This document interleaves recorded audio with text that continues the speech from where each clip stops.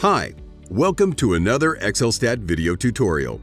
Today, I'd like to show you how to handle high-dimensional omics data.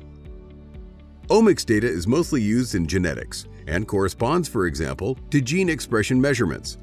Usually, there are several hundred, if not thousands, of measurements for each individual.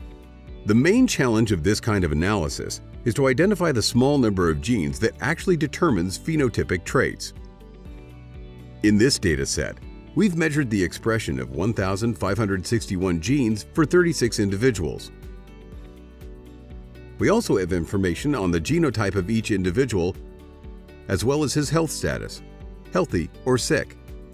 Let's try to identify if there are some genes whose expression significantly depends on the phenotype and on the health status. To do so, I go to the Laboratory Data Analysis menu and select Differential Expression. Here, the features are in rows and individuals in columns. The explanatory variables are the values of the genotype of each individual as well as their health status.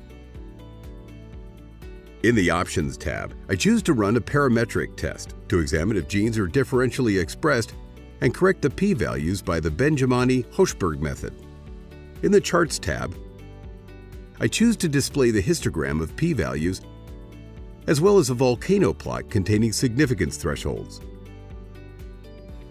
The first table shows us that no genotype is significant for gene expression in our data set, which is confirmed by the histogram of the p-values where none of them appear to be small enough to be significant. However, the health status does influence the expression of genes T1157.01 and T106.02. The volcano plot enables us to confirm the significance of the expression of these genes regarding the health status because they are outside the significance lines. We may conclude that, out of the overwhelming set of 1,561 genes, only 2 express themselves significantly regarding the health status of the person. Let us know if you have any questions in the comments section below.